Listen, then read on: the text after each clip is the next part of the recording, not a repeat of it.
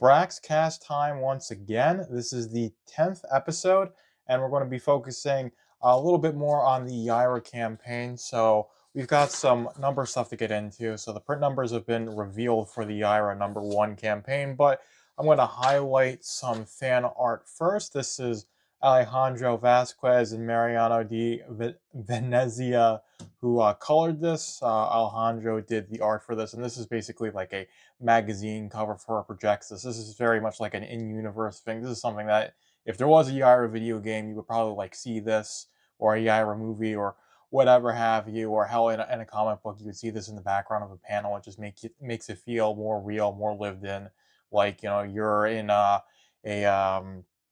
a doctor's office in Forest Park, and you would see this around the time, and this is like this is something that you think like, oh yeah, that would be there instead of like People or Life magazine. You would see stuff like this because Projectus is this big company. January 13th, #1.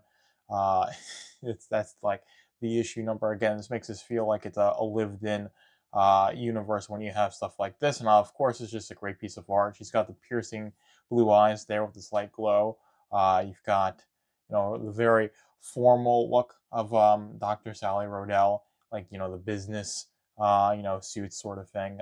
That's going on in Isom #2 in her scene. Although what she's wearing is a little bit darker than that. She's got the ponytail, but again, I think this looks fantastic. This looks like something that could be alongside any sort of other piece of comic book art.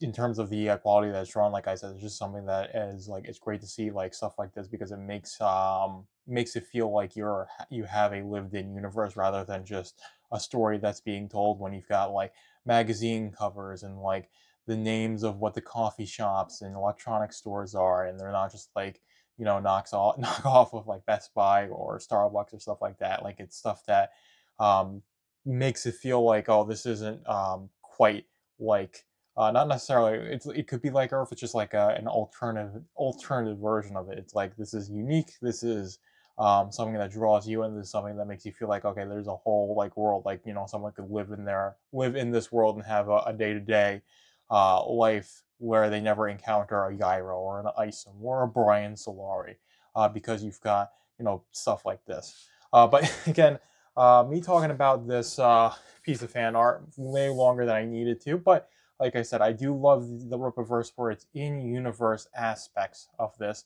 But this is a fantastic piece of art. Leandro TFX drew this. Peach has colored this, and this is a fantastic piece of artwork.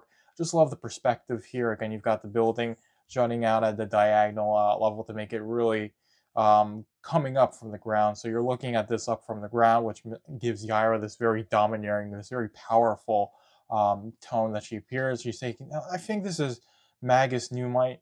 I'll stake my I'll stake my reputation as a guy who knows a lot about the Rippaverse on this. I do think this is Magus Newmite, but anyway, she's got the power going on. She's got ice all around her. Clearly, just in combat. She's got a little rip here on her. I guess this is her stocking. You would call it stocking / shoe. These indicate that she's even though she looks, calm and cool under control, she was just in a fight. But again, this is just beautifully drawn. The proportions on her look fantastic. The line work looks great. I love these, bold, dark lines outlining the figure. Gives it that comic book look. Also, it's not so overdone that it looks like too cell shaded. It has this nice, realistic enough look. Of course, this hair is done really well. But again, it's just a really good representation of the human figure, a very idealistic version of what a woman can look like. Of course, Yara was like a 6'1", 215-pound alien ice person, so she's not going to look at all average or underwhelming. She's very much at like the peak of physical performance, and this piece of comic book art really represents it. Or like again, it could be comic book art, but this is fan art work, and I'm not sure if this was for submission for the fan art contest. It was America only, so you had to be from the States in order to make a submission for this. But again, this is just a great piece of art. I wanted to highlight it. I did a couple Braxcasts ago. I highlighted a bunch of art that I thought was cool. You can go to therippaverse.com, check out the fan art pages, and you can see Isom 1, 2, and Yaira #1 have all had fan art contests. Great submissions. Diller did one for Isom 2, I believe, a drawing of Isom that is really, really cool as well. So there's a lot of talented people who are making fan art for the contest, outside of the contest as well. And this is, I think, probably one of the best pieces I've seen because, like I said, it's just a great use of perspective. The coloring is great, of course. That's Peach has, and who did all the coloring. You know, you got the value of this. Great. There's a great understanding of these artistic techniques, like I said, perspective and understanding the figure and having stuff look realistic. Like you've got these little rip around her I guess her waist piece here, which I say is one of the most interesting parts of her costume. Just the way the belt is drawn and designed, it just makes it feel.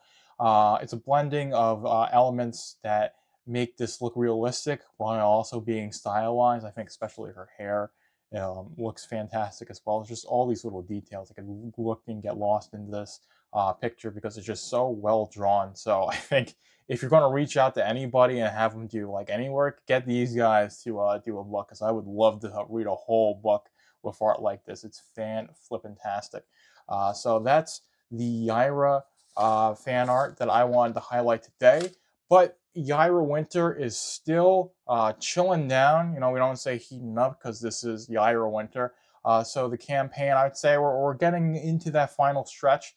And as such, the print numbers have been revealed as what's going to happen in April, and it's still April at the tail end of this month. So we've got 9,000 cover A's will be printed. That's all we're getting. 6,000 cover B's, 4,000 cover C's, and of course cover D is the mass print cover. That's going to be as many printed to keep up with the demand for Yaira 1, not only during the campaign, but when this book hits the Rippzine store, that evergreen storefront that's going to be operating all the time, even though Eric has confirmed that they're moving away from the campaign format. I still think they shouldn't completely abandon it. Like I said, Isom Free should definitely be a campaign, but you know, stuff like Isom Free definitely needs to be a campaign. I would think Blood Roof 1 needs to be a campaign, but Gooding and Horseman definitely do not need to be.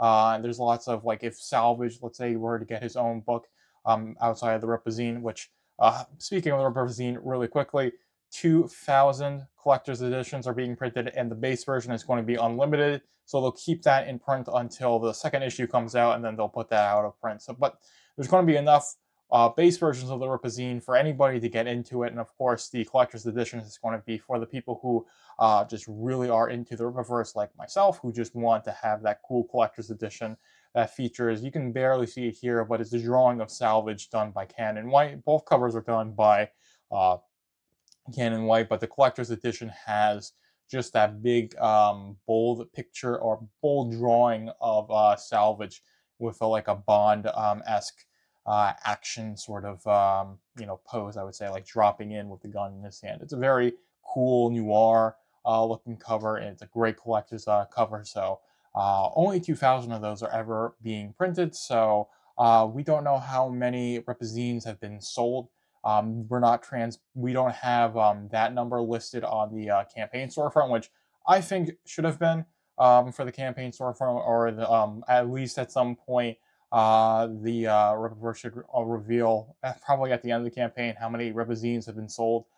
That's a number I'm really interested in seeing, like how many people got into on the first issue, how many out of the 2,000 of the collector's edition sold is a very interesting thing. But we do know how many cover A, B, and C's sold. So I wrote this down here. I'm going to read this out. 78% so far of the cover A's sold that are available. So that's 7,017. And again, I got these numbers in Saturday morning. It could be a little bit inaccurate, but the percentage sold through should still be accurate for a good bit, because we're not like day one where it goes up like, multiple percentage points. It slowed down a little bit, but still massively successful. So 78% of the 9,000 cover A's have sold. That's just over 7,000. I think 17,000 books have been sold in total, which is a ridiculous amount of books to sell for an independent company. So it's a very successful campaign, and it's really going to be fantastic to see what they do in the future with this sort of profit that they keep experiencing. But cover B, which is oh yeah, this classic cover right here. I forget who did it. But 3,578 copies sold. That's 60% of the cover Bs that are being printed have sold, and 68% of the cover Cs. That's Graham Nolan's cover, 2,725 of 40,000, not 40, 4,000 will all reprinted. That's the foil and embossed. It's a limited edition. Graham Nolan's a very legendary comic book artist. He had his stint in mainstream comics, but I know he does Compass Comics as well. That's how his independent imprint. I know him more through the projects he's done there. I'm not really this big comic book guy who knows the whole lore of Marvel and DC and all the talent that worked behind it. I'm very much like new into the scene of comics, so forgive me for that. But this is, I think, a really good number to hit.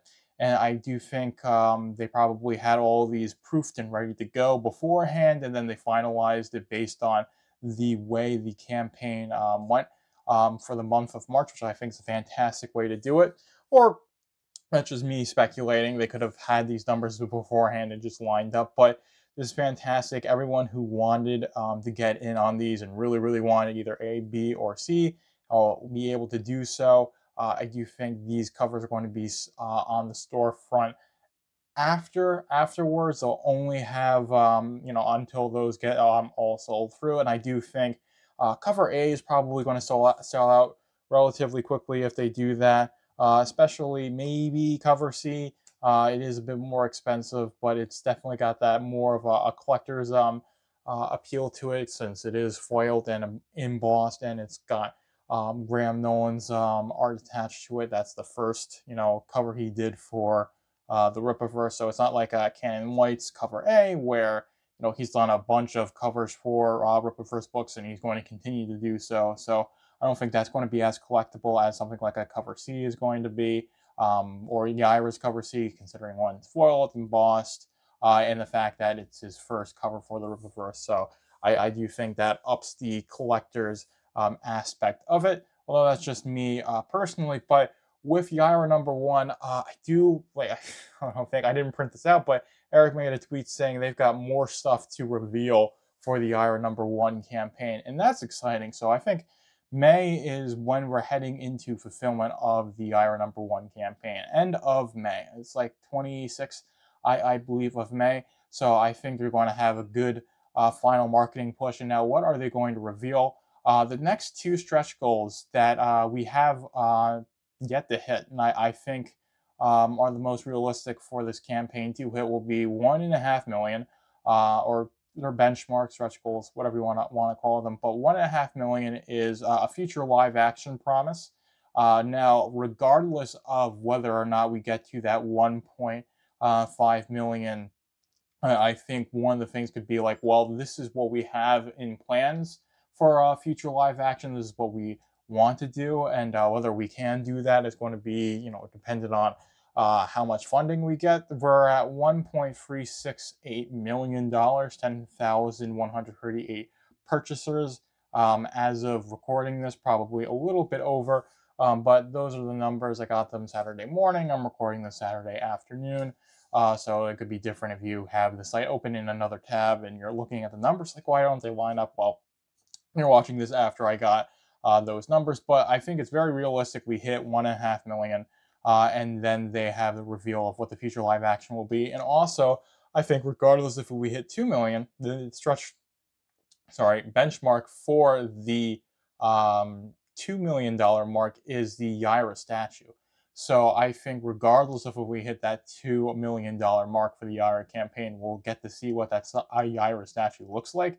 And maybe we even get a committal to a limited run. Like, it could be 100 to 1,500, maybe 1,000 to 2,000. It depends on what they consider limited, the manufacturer they're working with. There's a whole bunch of stuff when it comes to making physical goods where you could get more of a discount depending on the volume sort of buy and the minimum where you get the discount that makes sense. It could be like 500, it could be like, 1500. I don't exactly know, but I do think that one of the bigger things could be a Yaira statue reveal, regardless of if we hit that 2 million or not. And again, especially if we hit that 1.5 million, $1.5 million of revenue, we get that promise of live action. We get that reveal of what that is. Of course, we could get more interior artwork reveal for Gooding or Horseman. Those are the next two books that are in the horizon, and I could definitely think that would be a big source of hype.